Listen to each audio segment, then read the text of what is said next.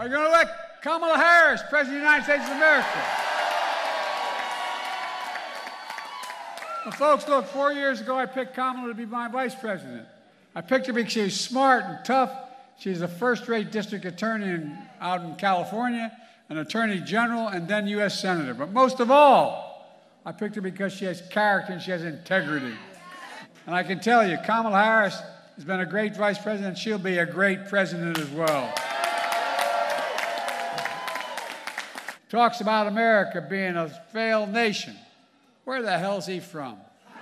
No, I'm serious. Think about it. A president calling America a failed nation makes me angry. I say America's winning. We're the most powerful nation in the world, the most respected nation in the world. And every other country in the world like to be like. Trump says we're losers, but the only loser I know is Donald Trump. We've got a lot of work to do, especially here in Pennsylvania, especially in Philadelphia. How you go and what you turn out is going to determine the outcome of this election. Well, let's get this done. Let's remember who we are.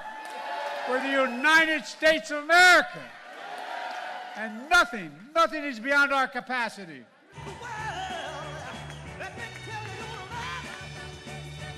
By the way, I married a Philly girl.